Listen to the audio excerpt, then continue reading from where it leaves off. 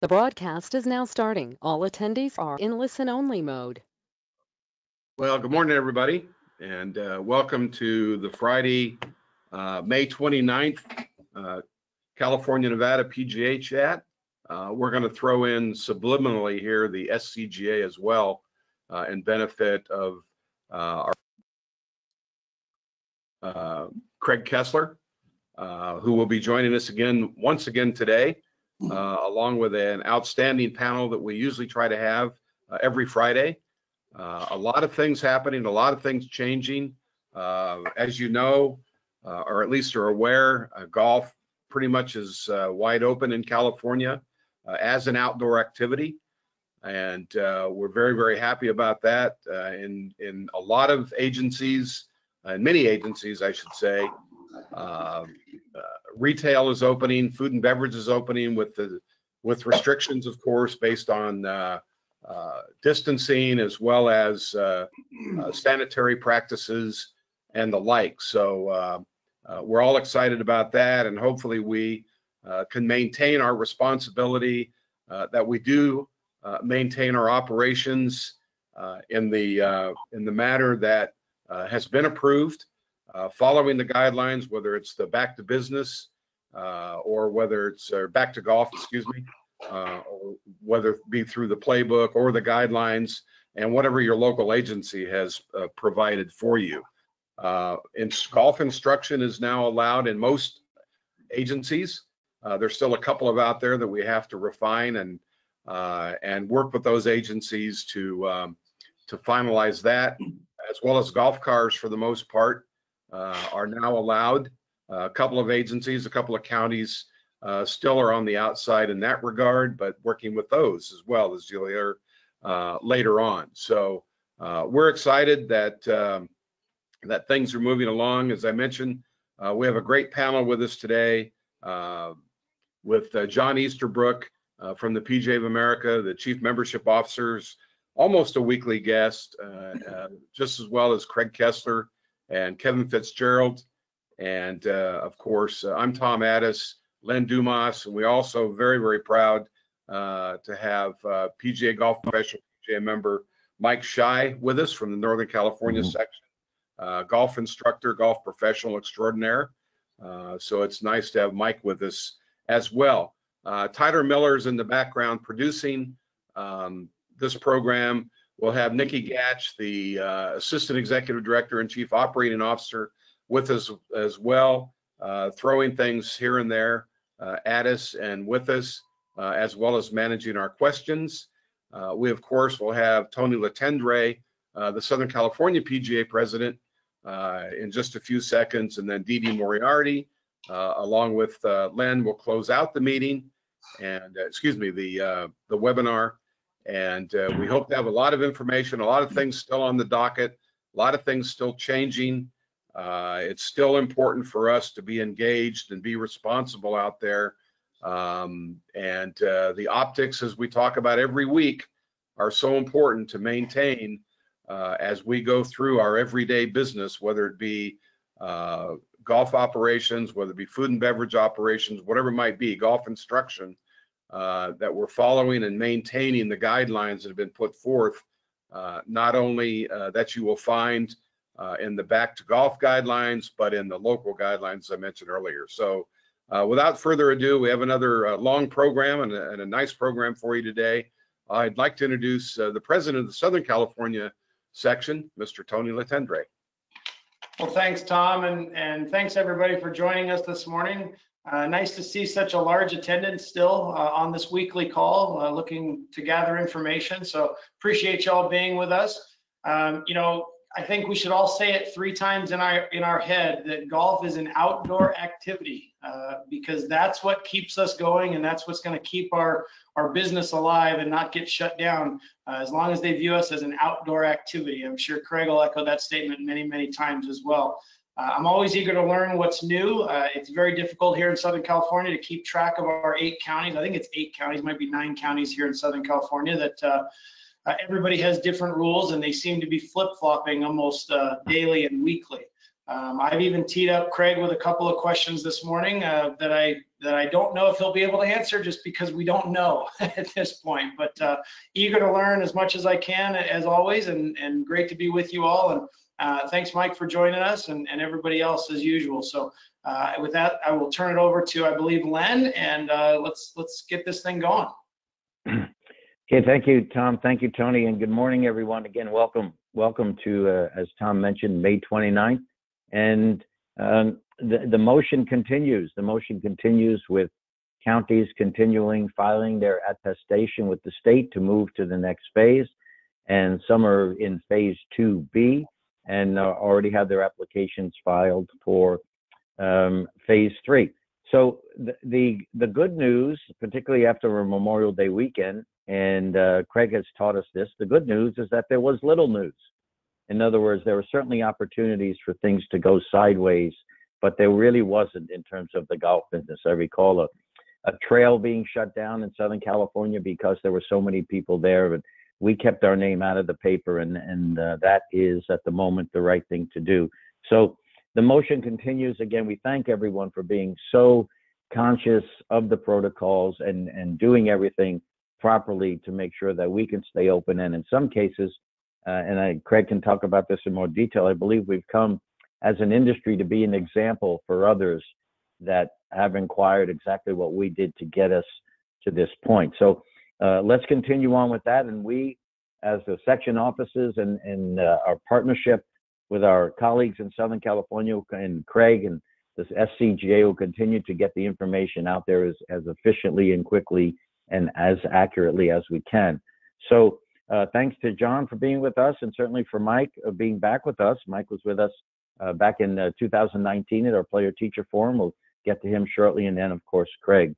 And I'd like to turn it over to John Easterbrook, our Chief Membership Officer. John, again, what you've done with the Back to Golf with the team is just amazing, and the refinements that have come forward, and the fact that it's being used pretty much prolifically throughout our state in terms of talking with boards of supervisor and talking with health officials has been tremendous. And then, of course, a couple of days ago, we had the launch of phase 2 of the Golf Emergency Relief Fund. So, John, your continued advice, input, and guidance, please, and thanks for being with us. Thanks, Len. Hey, first and foremost, the elephant in the room is the checklist with the risk acknowledgement. I want to tell you, I've been on 2 calls with our medical teams this week. They're inundated. Our lead, Dr. Brad Connor, out of Cornell, is working with Major League Baseball too. As Len said this, one of the good things is we're 6 to 8 weeks ahead of other sports. And, Tony said this as well, is we are an outdoor sport, but guess what we did? We came together 8 weeks ago, 10 weeks ago, and worked collectively and collaboratively and showed the world that we were a responsible sport. And so we're well ahead of everybody else. But right now, all these doctors and medical experts are inundated. So he sent Jeff and I a note this morning that said he promises he will get this out, the checklist out this afternoon, which has the risk language that you all should be pushing out as it relates to any events that you're having. And then you saw the Junior League Golf addendums that are attached as well. So, the call yesterday, it was very, very interesting with the medical teams. They basically, we're talking about obviously PGA Championship in San Francisco. Then you push into the Ryder Cup, which, as you all have heard from many people, it's different all over the United States. It matters where you live. It matters what county you're in. It matters what city you're in. But what's not going to change in the medical experts' eyes is the culture needing to change to facial coverings.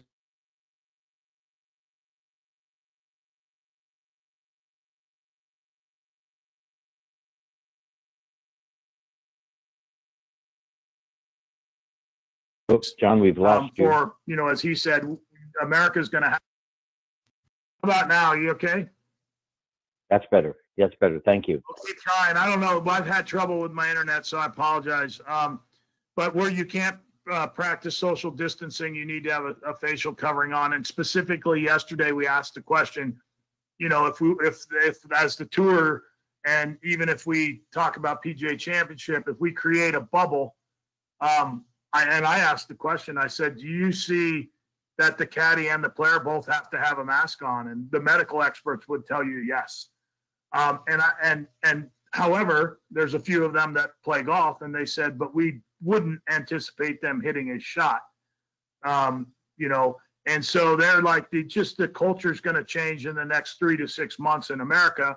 That basically says, if you cannot practice social distancing, you're going to need to have a mask on. How that relates to, you know, 2 people on a golf cart, I'm not sure yet. You know, there's a couple things that, you know, I want to work on in the next 2 weeks, or probably in the next week, because it's going to take 2 weeks, is that, you know, some sort of model in the event, in the facilities that have the physical spacing and the cart availability. I'd like to come up with a modified shotgun that we could put in phase 2. Right now, it's still, you know, as many of these folks are still stating that it has to be tee times only. I'd like to figure out with some of our great instructors out there, you know, how we can eliminate facial coverings, at least on one, if not both, of the person taking the golf lesson, giving the golf lesson. If we can come up with ways that they can stay 8 to 10 feet apart, with the medical experts allow us to relax that standard.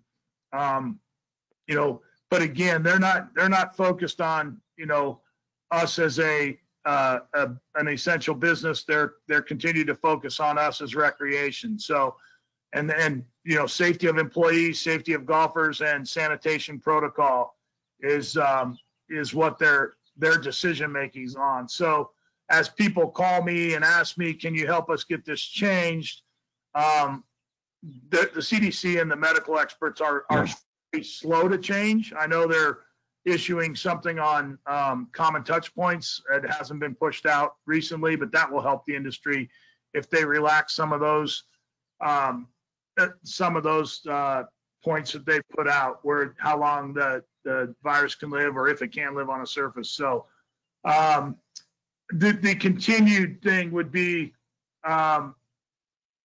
back to golf, as Len just said. The document has allowed many cities, city operations, county operations to open, because there's a document that points to our collective nature and collaborative nature, and most importantly, I go back to responsible nature of the way we're trying to treat golf. You know, Tony said it, we're an outdoor activity, but not only we're an outdoor, soccer's an outdoor activity, Little League's an outdoor activity. We're an outdoor activity that, you know, took the initiative to come together and put something out, and the world knows that. I mean, Back to Golf is known by our state legislatures. The health officials know it. I had a story of a general manager, a PGA general manager in Sarasota, Florida, that walked in the facility. They basically walked into the 3 facilities in Sarasota at the same time, and all the regional guy was able to point to Back to Golf and work with those people and say there's a couple tweakings, but because we had this document and because we were thinking about it responsibly, they worked with us instead of shutting us down. And those are the stories that we're hearing. And one of the things that we heard from the CDC was, and that was this week, if your plans are to scale up.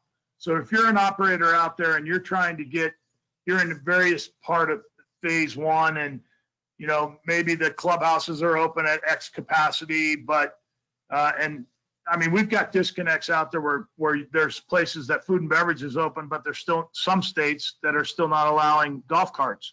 So those are the things what you need to work. And so what they said, if your plans, and I'm going to read this because I wrote it down, your plans are to scale up in your communities, do so with the approval of local health officials. So let's just say you're in a community that got the green light to seat 50%, and of your restaurant, and your clubhouse can be open. And you're not sure about locker rooms. So, use that document to point to, hey, Mr. or Mrs. Local Health Official, I'd like to open up my locker rooms. I'd like to sit 2 people in a golf cart, and get that approval.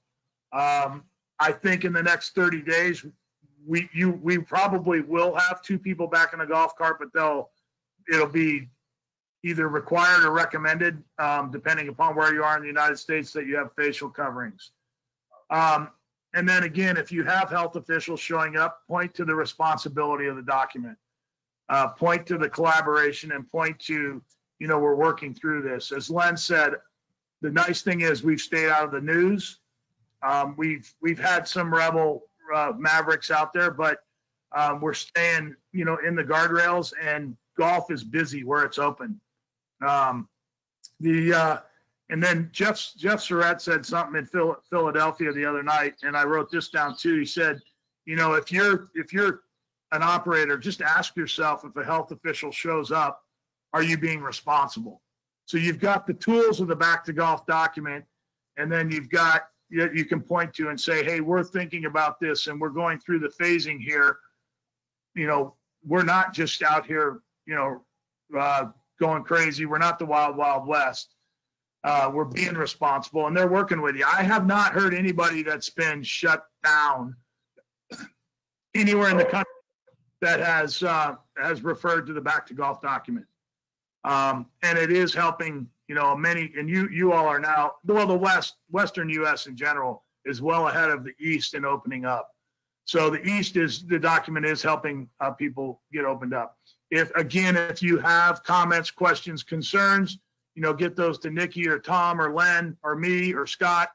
Get them to your section officer groups, and we'll get them answered. We're probably into updating that about every 10 days now, and that's just because these folks are trying to open up other sports. The 2 things, like I said, that I'm working on now are modified shotguns and lessons, to try to work into the playbook a little bit more. That's kind of it on Back to Golf. Phase 2 of the Golf Emergency Relief Fund is out, went live. I would encourage you to hop on today if you need to do that, because it's, I think we had 1,700 folks already already applied this morning. So it's the need is still out there, and we're having some good. We had the tour, basically donate $600,000 from the match last weekend. USGA, Augusta, LPGA, and GCSA GCSAA have all come to the table with donations. So hopefully, when this is all said and done, that we've got, we've pushed out $7 to $10 million in relief. So we continue. We don't have an announcement yet on on anything official on the PGA Champ. PGA Champ is, still slated, and hopefully everything's a go. And we're in San Francisco, probably not with fans, but looking good there. Nothing official to say. And then obviously we're working with Sheboygan County and the government officials in Wisconsin on and the tour and the European tour on the Ryder Cup. So that's all I got from the HQ standpoint, Len and Tom. And I'm happy to answer any questions later if they come up. But glad to be on the call. Glad you all are out operating, and just continue to be responsible. And thanks for all you're doing. John, thank you. And Nikki, any questions? I don't see any. Do you have some? None for John specifically, Lynn. Okay, Nikki, thanks. Hey, John, let me ask you again. Thank you for what you've done personally to get us to this point. But when we talk about shields in golf cars, and we talk about the widgets to for the flag sticks so the ball can actually go in go in the liner, but then we use our golf club to pop it back up. Are those elements and other things that are being developed part of the discussions with the health officials? And has there been a lot of inquiry of the PGA about, what else is available? Yes. Those are certainly problem solvers. Yeah. Yeah, and those are actually those are being put in as the changes to back to golf happen. The flip cups, the what I call sneeze guards for golf carts are approved in the document. They're approved, but both people have to have a facial covering, and the rider has to remain the rider, and the driver has to remain the driver. And so those are in the documents now. As the common touch point language changes, which we're anticipating it changing, the language will be removed or changed within the document. So, you're right. The flip cups are working. I haven't seen anybody come up with other than I heard some of the junior programs are actually having the juniors carry their own rakes. Right. Some sort of rake, which isn't, I ran junior tournaments 25 years ago. I think I would have carried a rake.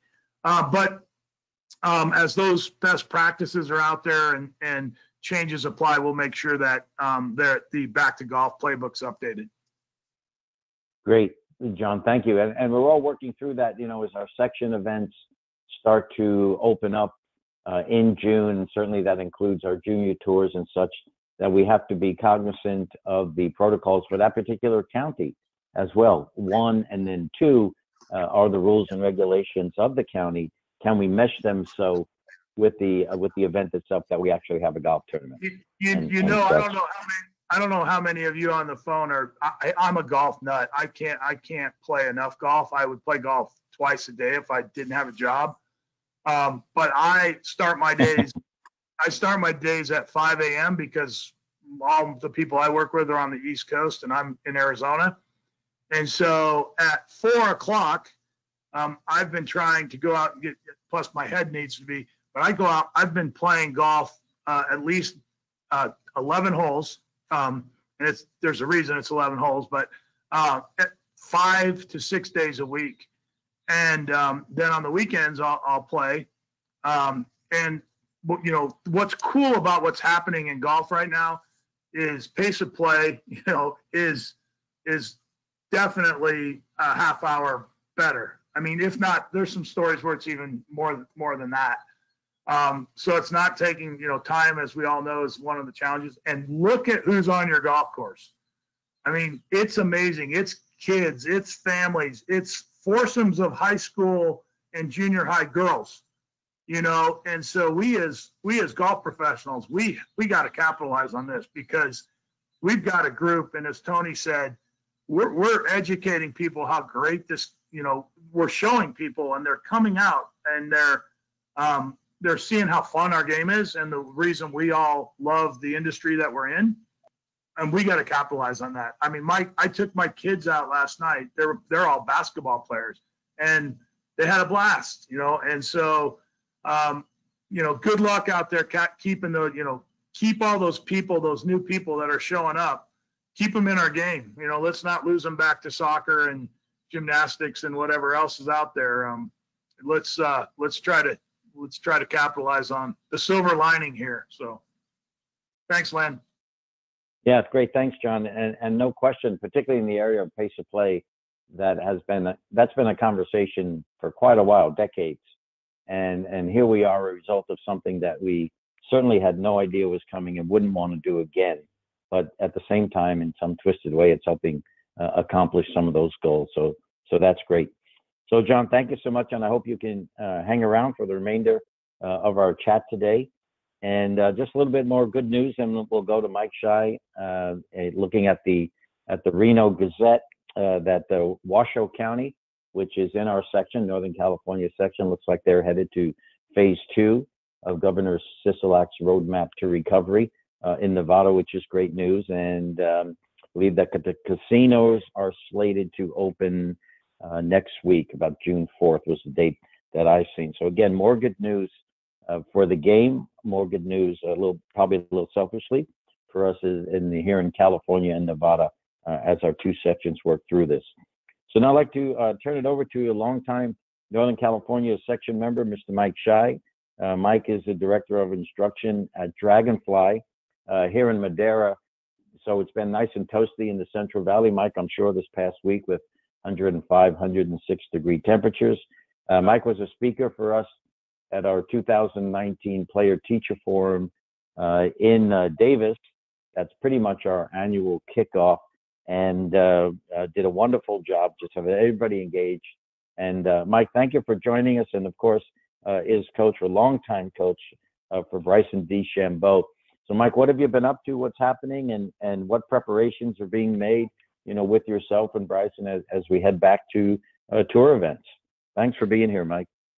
My pleasure. I'm glad to be a part of this in any way I possibly can. Apologize that Bryson couldn't make it today. Had some conference calls that he had to get on this morning. He did say he apologized and would have liked to have talked to everybody. Not to be partial, especially the NorCal guys, being that he's from Northern California. But he's excited. He's excited that at least the tour is going to be starting on the 11th in Texas. If you follow him online, you certainly have seen that he's put on some weight, and hopefully in a good way. He's getting stronger. He wants to obviously hit it farther. He's number one, I believe, on tour right now in distance when the tour was stalled. But the thing about Bryson that we've always said, make sure you're in the fairway. It's interesting that he's up at 205, 200 mile an hour ball speeds. I think he wants to be able to sustain that. But he knows he can't hit it off the planet though doing that. So everything that he's doing is to make sure it's stable and that he can maintain that speed, in any condition, and be, in the fairway. I mean, he knows that's got to happen, and so on. So we're excited about what's going to happen this year, and I know he's excited to get back going. I know it's going to be different. That's for sure. No fans. I was talking to Chris Como yesterday. Sorry about my dog in the background there, but anyway, Chris Como yesterday. Chris is a good friend of ours, and he's there in Dallas, and we're talking about how many golf balls they're going to lose because the guys, the caddies, and the pros have to look for their own golf ball for the first time. So, it's not going to hit somebody in the gallery and bounce kind of back. It potentially could go deep into the trees. So that's going to be interesting to see that. But as far as I'm going, I've been shut down for, I think I was shut down for 6-7 weeks. Our golf course pretty much was open for the most part. We were in Madera County, and we're and adhering to all the rules, doing a great job in adhering all the rules that you're supposed to do. And so we kept golf alive in Madera County, and so I'm real excited about that. I've kind of opened up my academy a little bit, for the most part, just outside, teaching outside. It was 107 yesterday, so a bit warm. But again, I love being outside, love being with my students, and doing the best I can to keep promoting the game.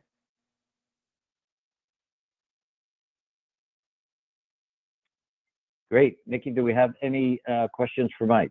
No. Yeah, I've got one that came in, Mike, from Andy Tooney. Here in Southern California. Does Coach Mike remember playing in the TV team golf championship with Bryson's dad, John? And did he learn anything from John's swing that he applied to Bryson? No.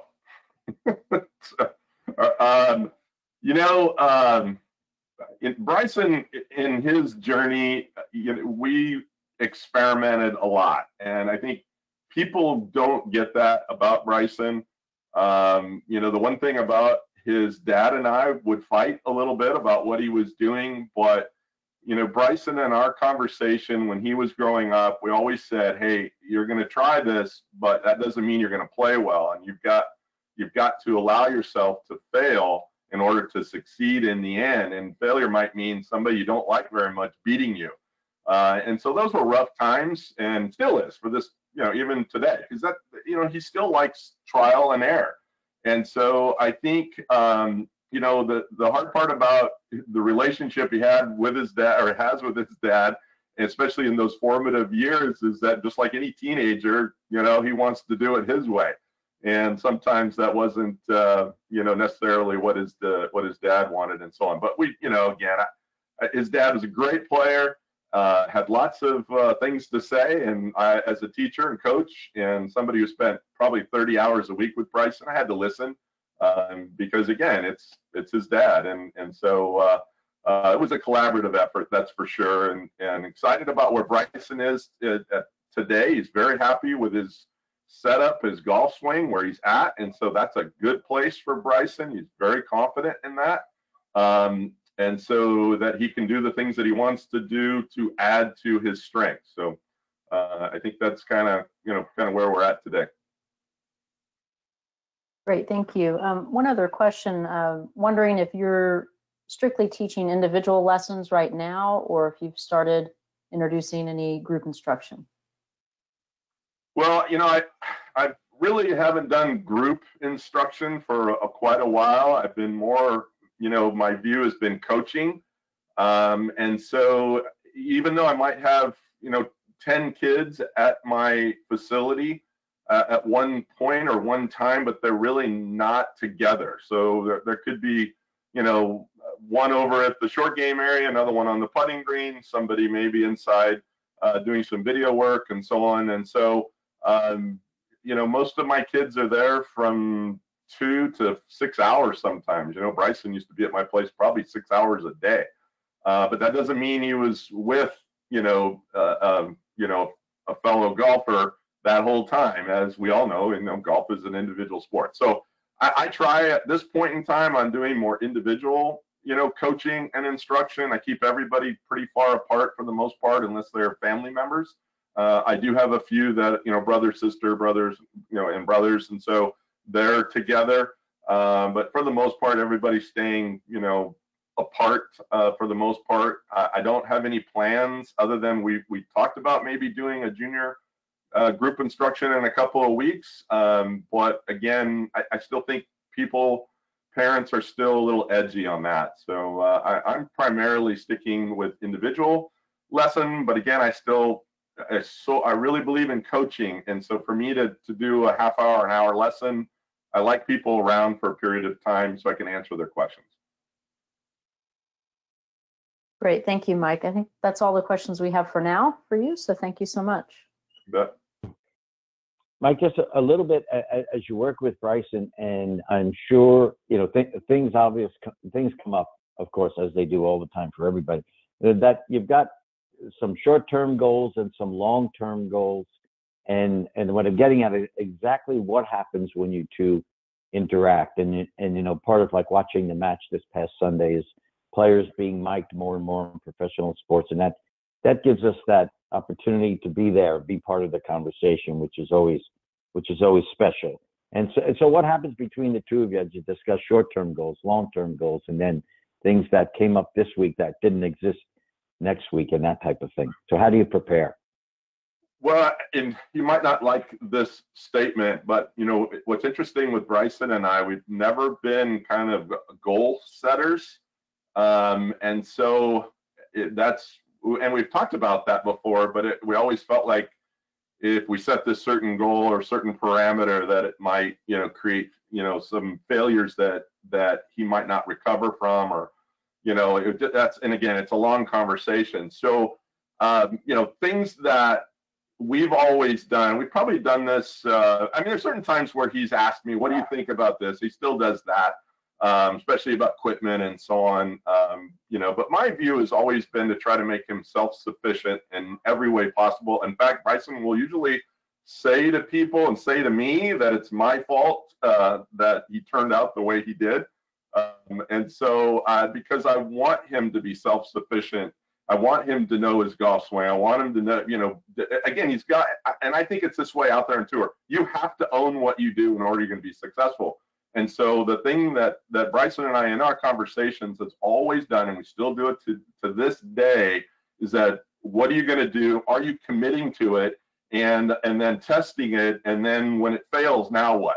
And there's been times where, I might mention something and, I'm glad he held on to the golf club because I think it would have just whizzed right by my head or at me, and so he tried it, didn't work, or he didn't like what I said or how I said it. But again, that's our interaction and it's helped him. And so, I challenge him to test everything possible, which is how we came up with, the one leg clubs, his grips, the golf swing, which again, some people disagree or agree with. But again, he owns it and he knows it. And I challenge anybody to challenge him. Good luck with that one, because he'll definitely tell you what he believes. That's for sure. And again, I think you see that and why he's a top 10 player in the world. I certainly believe he's going to be better than that. I think he's going to be a #1 player in the world. And but there's a lot of things that have to be done before that. But he's certainly willing to go the distance because that is his goal. He definitely wants to be the best player in the world. Well, Mike, certainly, I'm sorry, Nikki. Yeah. I was just going to say, we do have a couple more questions whenever you're ready. Yeah, please go right ahead. Mike, so with the schedule on tour being so condensed now, what is Bryson's schedule looking like? And to take it a step further, what are your plans? How often do you typically go out on tour with him, and will that be changing? Yeah, that basically changed about 1.5 years ago, where I only go out a couple of times. Again, I always viewed myself, again, as his coach. And as a coach, make sure you put the right people around him so he has the best chances for success, from his caddy, whether it's his agent, his manager, putting, sick putters, and so on and so forth, to try to put a good team around him so he has whatever he needs for his success. And his schedule right now, he's going to do 4 on, 4 in a row, which is a lot for him. Week on, week off. And then he does 6 weeks in a row, which should be very intense. So, it's going to be interesting, going to be different. I think wearing, he has put on some weight. I guarantee you it'll be a lot less by the end of that, schedule. My plan for sure is to go, or I really want to, is to go to Chicago. Olympia Fields will be the first time Bryson and I are back together at Olympia Fields, where he won the U.S. Am. And I've been asked to come back by, the golf pro at Olympia Fields. And so we're real excited about doing that. I'm hoping I can do that. I hope it's all good that I'll be able to do that. But right now, take 1 week at a time and go from there. Great, thank you. And then also a question came in with regards to your coaching program specifically. Do you charge a monthly fee, an annual fee, pay as you go? Could you maybe explain that a little bit for our professionals on the line? Yeah, I typically charge a monthly fee. I do have players that are from, all the way from Switzerland to, the Bay Area. So everybody is different. I try to, work with everybody's budget the best I possibly can, and so on. So I've always kind of started with a monthly program and then kind of gone from there based on their abilities and level. I do, I do go to tournaments with them every once in a while. I try to do that. Used to do that a lot with Bryson. And so again, those are all add-ons to, what I do. But again, I start with a small, monthly fee. I kind of based it on some things I saw in the karate world and went from there. Mike, thank you. And have you had conversations with Bryson regarding fans or no fans, spectatorless? Your feelings about that and his feelings about that, particularly, as a Ryder Cup participant. Yeah, I think all of them feed off, the fans. It's a catch-22 because there's a lot of responsibility that goes with having a lot of fans on property, and so and that's time. And so that part being kind of eliminated, I'm sure, Bryson and I've talked a little bit that, hey, I'm going to have more time. And so to, whether it's to practice or to get off property quicker or whatever. But again, he's also going, but I like people around. I like interacting and I feed off their excitement and so on. So I think, until they get in that environment, I think even Bryson has said, until he gets in the environment and how that's going to be, they don't really know. He doesn't know how he's going to truly respond, not having people there. So, you know, we'll see. I mean, it's sad that people, I wish, again, I want the crowds there. It's awesome. You know, people are always very supportive of us and Bryson, and I'm, you know, I certainly am going to miss that part. Well, Mike, again, thank you. Thank you for taking your time, for joining us this morning. I hope you can stay for the rest of our chat this morning. And congratulations on your success, or your personal success and your success with Bryson. And we'll stay close because we know you're only right down the road, and you're such a big part of our Northern California section, and also just golf in California and the industry. So, Mike, thank you so much for being with us. My pleasure. Anytime. Thanks, Mike. Okay, next up we'll go to I think it's safe enough to proclaim Craig as the voice of golf here in California now. Craig, and thank you for keeping us posted on everything that's going on and what's happening. Our Director of Governmental Affairs from the Southern California Golf Association. Craig, it's all yours. I'm going to, for the first time, at the risk of scaring small children, not be a disembodied head this week. First off, I have Jerry Allen's on all of these, from Ventura County, is on all of these chats and never fails to post a question. Are carts finally allowed in Ventura County? And I just got a text, Jerry, that indeed they are. The new rule has not been posted, but I'm informed by a pretty credible source that single rider carts, although it does not have the provision permitting persons from the same household. So even a husband and wife cannot take a double occupancy cart. But for those like Jerry who have labored a long time, Ventura County opened on April 21st, and we've been working that long just to get Ventura County to join the 9 other Southern California counties. There are 10 in all. It's easy to forget Imperial, I know, that allow single rider carts.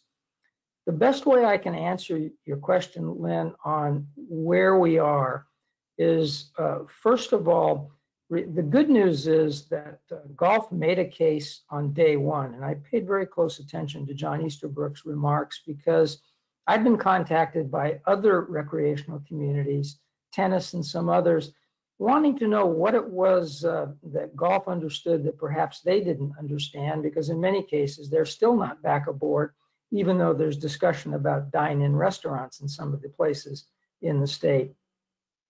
And the best conclusion I could come to was that there was only 2 things that put us ahead of those other sports, and John hit on both of them. Maximal collaboration, the recognition that we had to work together, and that we had to begin working from day one. It isn't that golf's any smarter than tennis or any of these other outdoor activities. It's just that we were wise enough to work together, and we were perhaps wise enough to recognize that we needed to be working from day one and not wait 6 or 8 or 10 weeks after the calamity hit and reality struck everybody in the face. So that's the good news of it. The bad news is that we got a lot of attention at the dawn of all the changes in the county orders, but because we were first up. But as time moves on and we're talking about shopping malls, we're talking about dine-in restaurants and things of infinitely more complication, we're getting lost a little bit in the mix. I mean, that's the best explanation as to why it took all the way until today, May 29th, to get single rider carts in Ventura. It wasn't that there was any particular opposition. It's just that they kept forgetting to include it in the order, or they had 50 things on their plate. And I think we have to keep that in mind as we try to handle some of the small details, whether it's private instruction in Solano County, or as we move to a subject I'll tackle in a couple of minutes, what does this mean for group lessons? We won't use that word, but clinics we'll use instead of that. What does it mean in particular as we get into the summer for those ubiquitous junior golf clinics that are put on by the PGA of America and virtually every other group throughout the country. So as we move into these moments, so recognize that that's part of our problem. But I want us to pay close heed to something else as well. As some counties have opened up, most notably Sonoma, which went a little wide open a couple of weeks ago with a lot, because their COVID-19 cases were so low, they sought special dispensation from the state to move to an advanced stage in the reopening process, but they've discovered spikes in their cases and they've pulled back. I strongly suspect that is going to occur. I know it's a great fear in Los Angeles County and in other counties as we move forward. So I know that as we've been on these calls, and we've talked about a great deal of momentum, we get this sense of all positive momentum. Every chat we have, we talk about more and more golf being added, more recreational golf. I think we need to get back to the sort of first principles and recognize that what we did collaboratively and so well from day one was break golf into three components. The recreational component, which we made the strong case for and which we're playing right now. There's the social component as well. And then there's the one that's of interest to a lot of persons on this call, the strictly business component.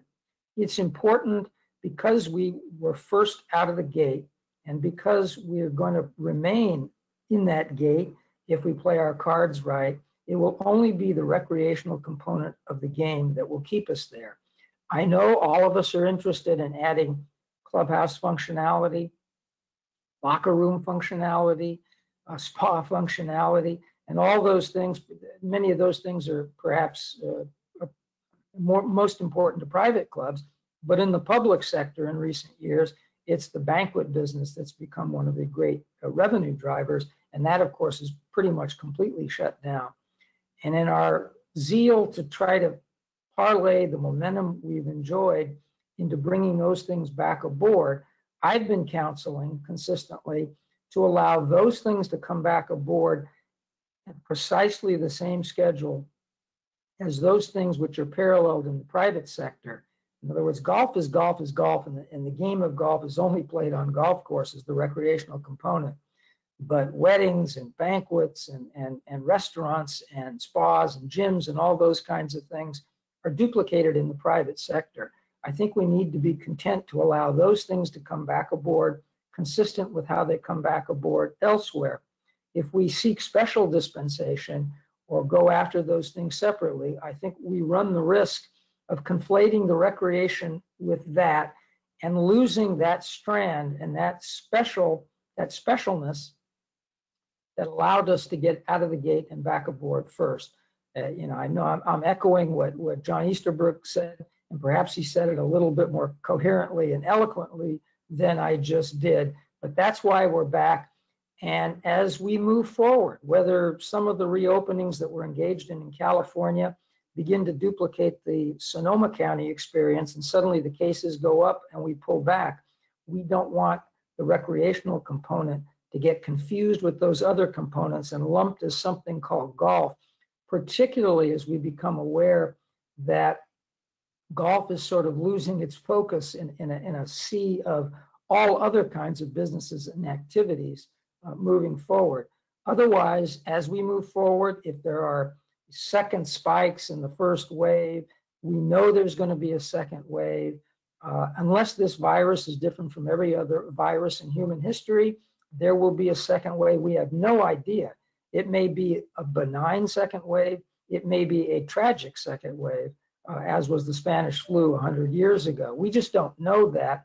We can pay attention to the results, and that's why every newspaper every day gets a little tiresome.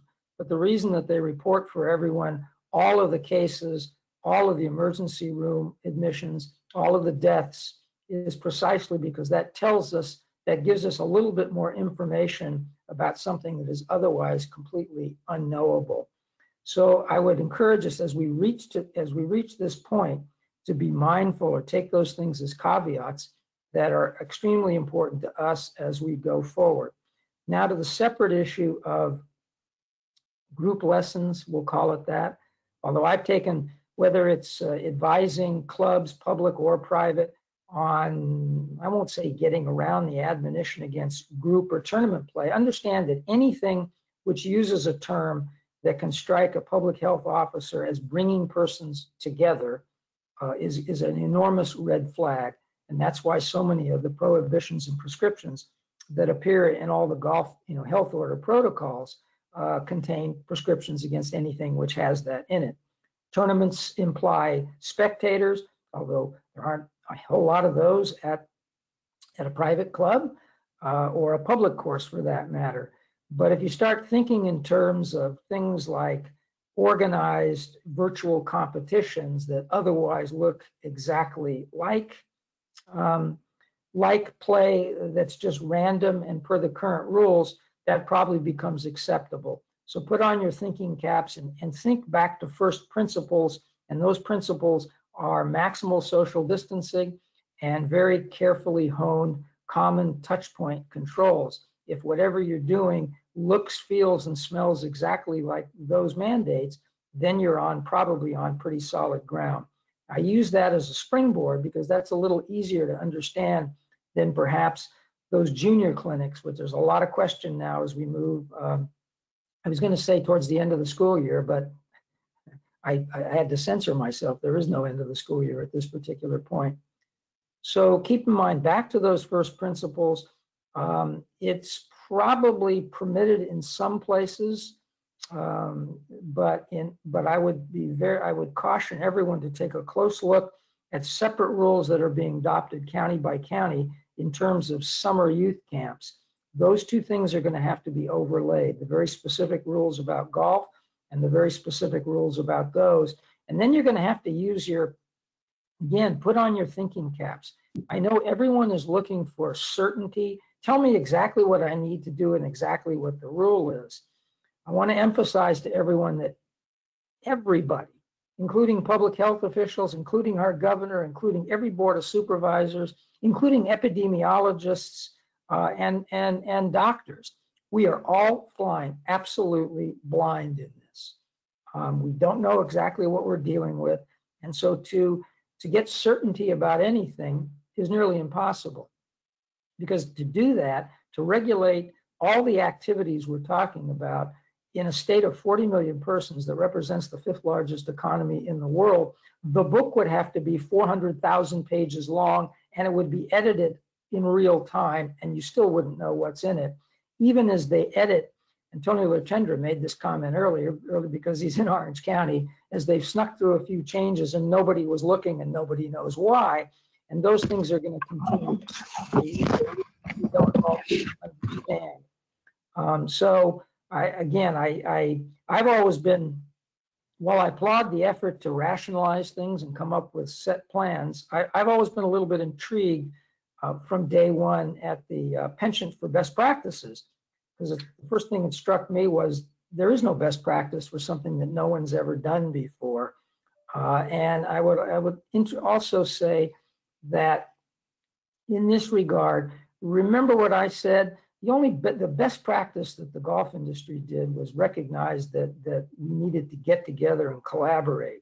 That was good. And I think California was ahead of the game. We've been collaborating for a long time in this state. Other states maybe are learning a lesson that collaboration pays. But the other thing was we didn't wait to figure out what we were doing before we started doing it. And that may sound a little bit like ready, fire, aim to many of you, which is normally not a good way to operate in this world.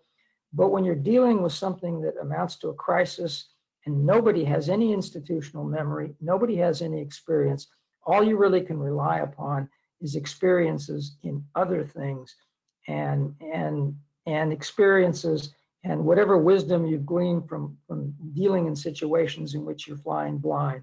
So I know I get an awful lot of very specific questions, and I probably frustrate some of those I answer by, instead of telling them this is what you can do and what you can't do, the truth is nobody has any idea. So I end up suggesting this might be your best argument to make to justify what it is you want to do, but make sure as you're doing it that it always goes back to those first principles that underlie all of these rules. Those rules are not random.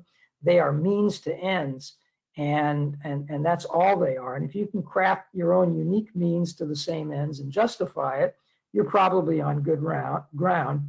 And if you always look at whatever you're doing from the viewpoint, if a reporter with a camera showed up, or the 6 o'clock news crew showed up and shot a picture and interviewed a few persons here, would I be proud of what I'm doing? Would I be fearful of what I'm doing?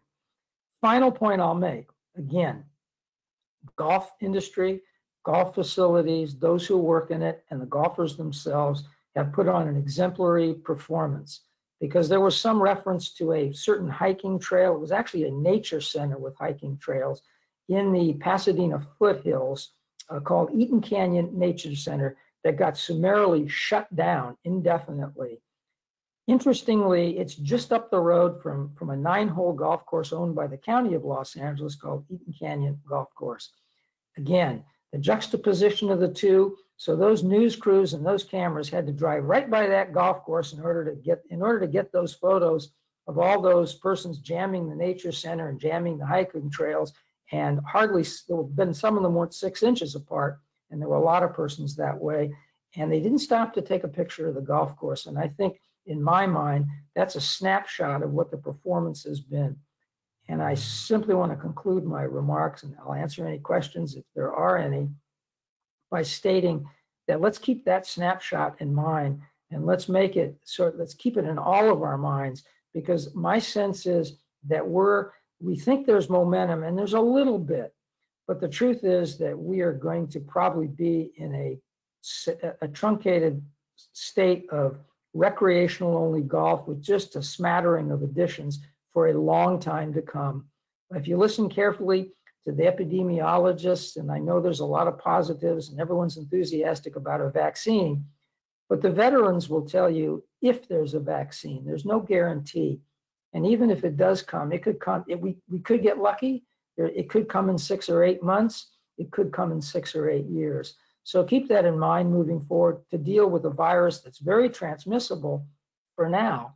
But in human history, whether it's the Black Plague of the 14th century or the smallpox epidemics, these things have a rhythm that is sometimes, even with 2020 hindsight, are difficult to discern. So keep that in mind. I hope I wasn't a little bit of a downer in this kind of thing, but I think it's a perspective that we would need to continue acting responsibly and wisely. So far, it's been really an exemplary performance. I know it can be a little bit frustrating because everyone wants to get back to 100% normality. My guess is the world has permanently changed, and the golf industry has probably permanently changed in ways that we won't understand for years to come. But I'm going to echo something that John Easterbrook also said. This is also there's also great opportunity in there, because there's great virtue, great value in the golf industry having repositioned itself in the public mind as something that's entirely recreational, as something that's been around for 500 years in lots of places, now an international game that's made it through wars and revolutions and mini ice ages and slight climate warming, and yet it continues to bounce back.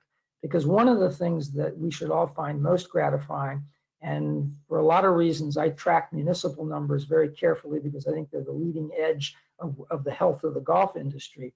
But the truth is, even with very extended tee intervals, for example, the city of Los Angeles is still using 12-minute tee intervals on their systems. And they discovered a funny thing.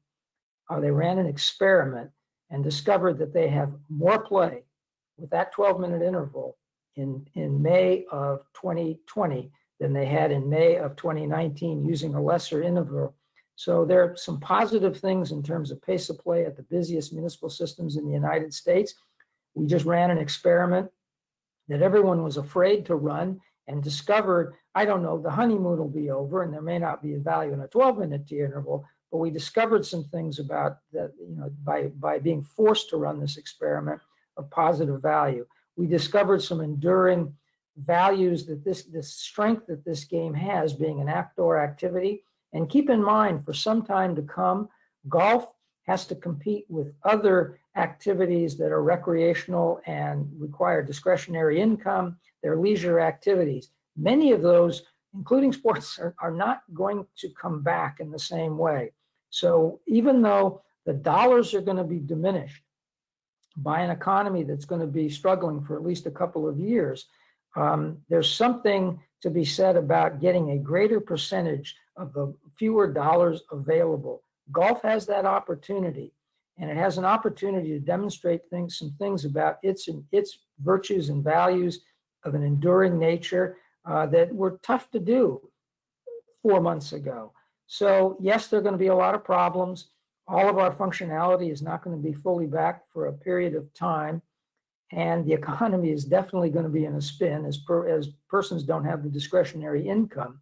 However, if we focus on just those things, we'll be making a huge mistake. We need to focus on those things that have arisen out of this that we should grab onto hard and run with, because that may enable us to become stabilized through this. And then when we do get to the other side of a bad economy and we do get to the other side of this pandemic, we may have repositioned ourselves for a growth that otherwise, but for this pandemic, we would never have enjoyed. So I brought you a little down maybe, and then I hope I lifted this up a little bit because out of crisis, there's also opportunity. So let's focus on that. And if there are any questions, Len, Tom, Nikki, I'd be happy to try to answer them. Greg, I think we're clear on the questions right now, and thank you. You know, even as we had a call this morning that we were on, the theme was stay the course, and we've done that, and a lot of that has come from your advice, and now we have one full state and part of another state, California and Nevada, moving at tremendously different speeds and different paces, and as you say, trying to keep up with them is a task, but so far it's working. So we've been, our new industry phrase, I guess, is be responsible. So kudos to everybody for doing that. And Craig, I don't know if it's a downer as much as some of that caution has led us to some of the successes we're having now. And so far, so good. So we'll continue on that path. Thank you, Craig. And I'd like to now turn it over to a career consultant, Ken Farrell. Ken's been a member of the Southern California PGA for a long time, and I don't mind saying recently inducted into their Hall of Fame and taking care of Southern California and Aloha. So Ken, please join us. Thank you, Tom. Thank you, Len. And good morning, everyone. Just a couple of things that I wanted to talk about. The first thing is how much I appreciate these PGA chats, and especially those that are providing information, because Carol and I's job is to take that information and share that with members so we can help them with their careers, and of course that carries over to their personal lives as well. So this information has been incredibly helpful, and we appreciate everybody that's contributed to them. A couple of notes, members and associates, I know you've been inundated with emails, and especially probably from Carol and I, on a couple of things. We've had a lot of changes within our department, and they carry over to you, but keep in mind that each of those changes are for your benefit, with career services and employment opportunities, those kind of things. So one of the things that you've received from Carol and I, in fact, 1,700 people in Southern California, is that CareerLinks is going away, and that all jobs, management and non-management positions, are going to be posted on the job board. There's several reasons for this. One, the fact that you can see all jobs now that are posted, but the profile option does not go away. So one of the emails that you've received from us is if you would reach out, log in to pga.org, and then complete your profile. The good news is it's only 5 questions, which are very quick.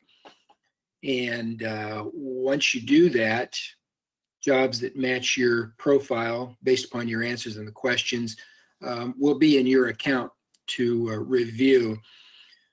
Once you complete those 5 questions, there is not a save or submit button. Once you log out, it gets saved automatically. So please know that as well.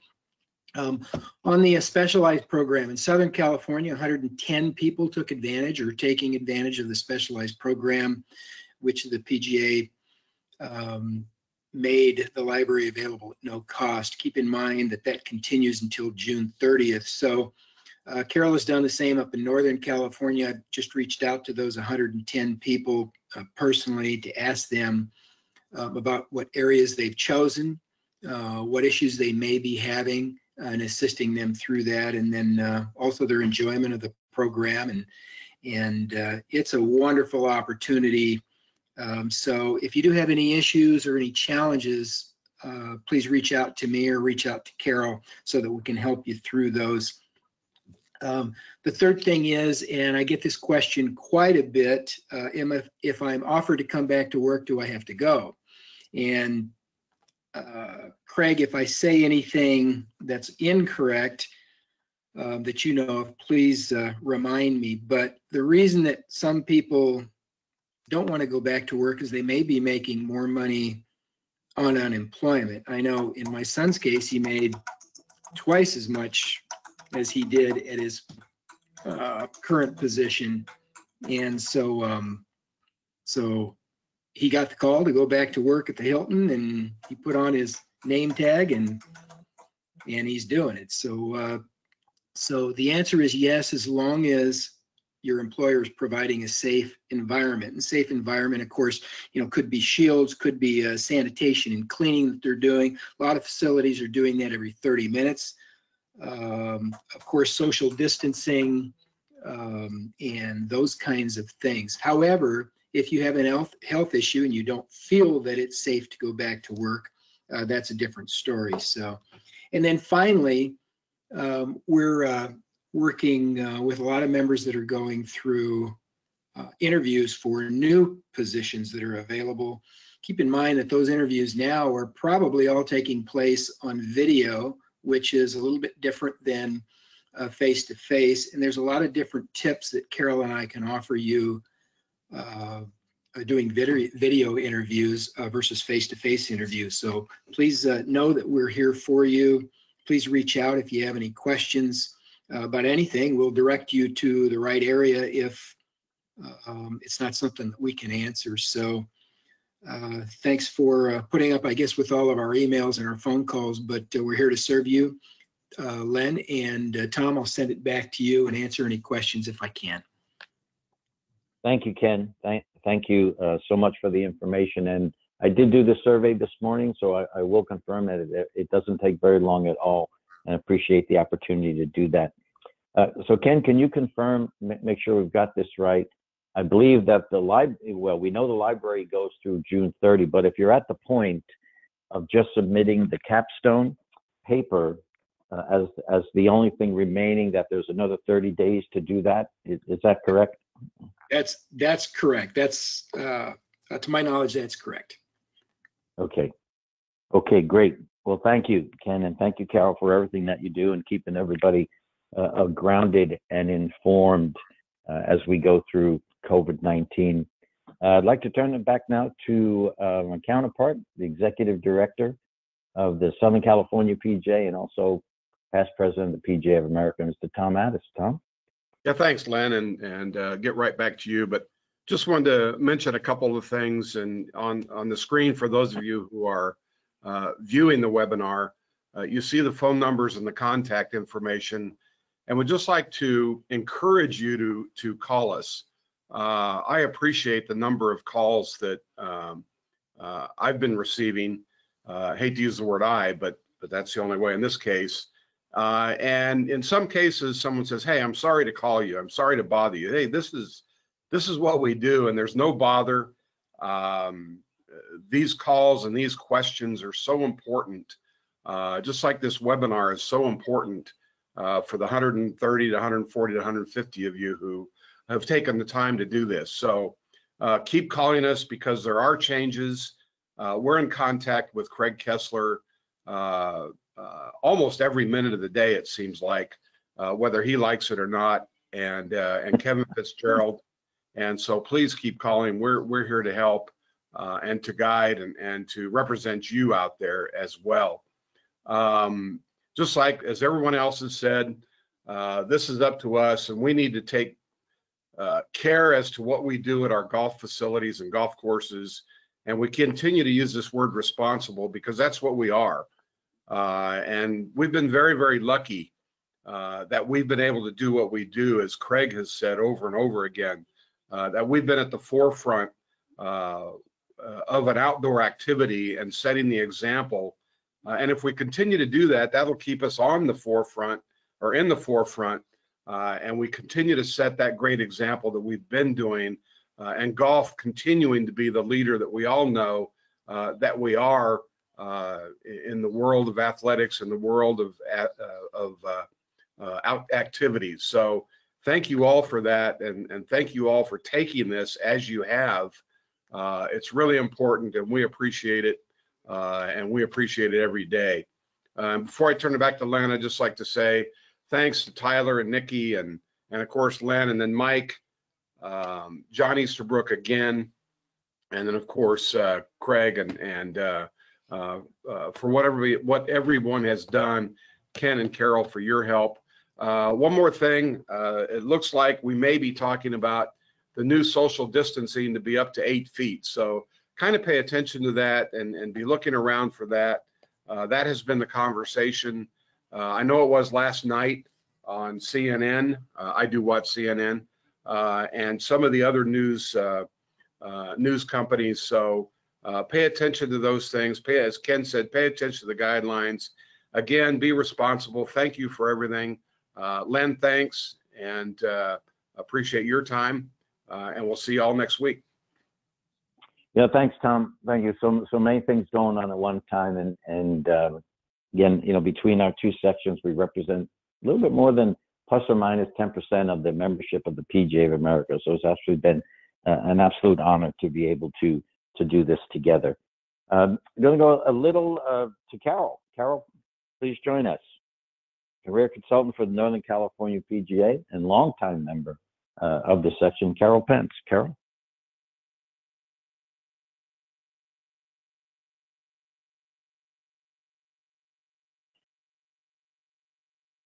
In my chats with section members back at their clubs, it seems a common theme is a crazy number of hours they're working.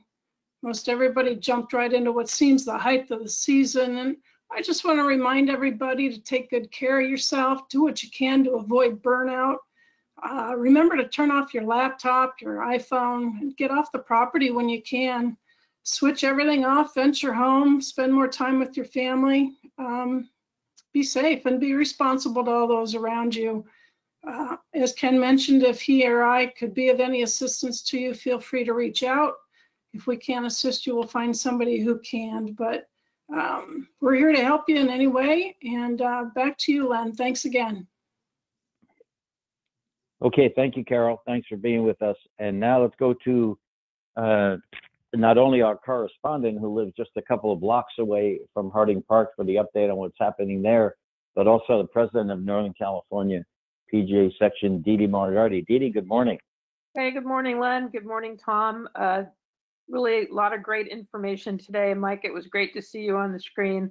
Hope you're doing well. And I don't really have too much to add, just echo everybody's thoughts. And it's really great to see a lot of things starting to happen. And we're doing our job to keep golf in a good light. Just a little update from San Francisco. Mayor Breed laid out a blueprint for the next phases of opening up. And I thought a couple things were interesting, that she indefinitely extended the shelter in place, even as we're starting to open up in the different phases, some different types of retail and other things. So, and also that the mask rule got more stringent, that if you're within 30 feet of somebody, even while you're exercising, you have to keep your mask on.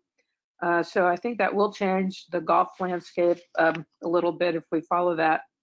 And so the message here is pretty clear. Just keep doing what we're doing to keep flattening the curve and keep the city open. On a fun note, kind of to echo John Easterbrook, kids that we teach and that I teach who are maybe golf wasn't their primary sport and they can't do their sport, and their parents are sending pictures and videos of their kids playing golf and just being just how happy the kids are to play. So I think golf will prosper. We'll keep doing the right things, and everybody stay safe, and wish I could see you all, but another time. So throwing it back to Len. Okay, thank you, Dee Dee. And good things are happening. Certainly, the match this past Sunday was a big hit. It was great to see. It was great to see the players out there, Peyton Manning and Tom Brady and Phil and Tiger. It was fun. One of the things about it was fun, and we got to hear some of their inside conversations. We're heading to a tour event, right? Colonial is only about 2 weeks away, so we're excited for that to start.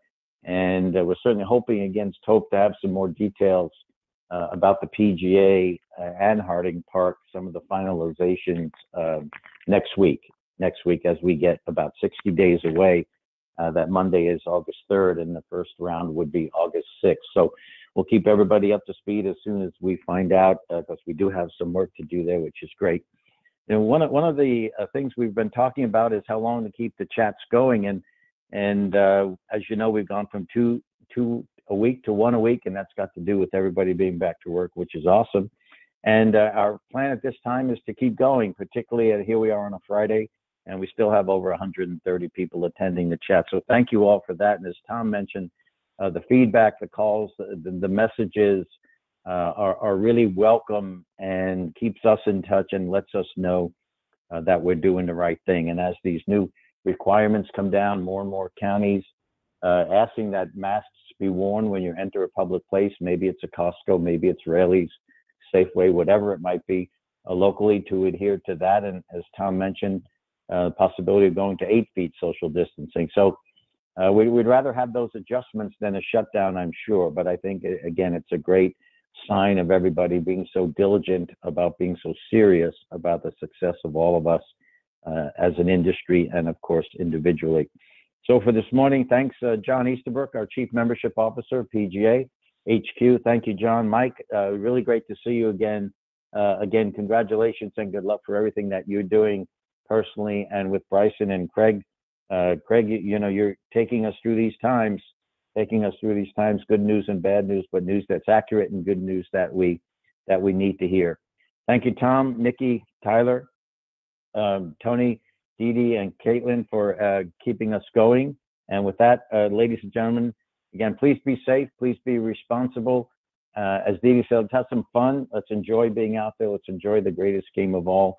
And we look forward to seeing you next week. Take care. Thanks, everybody.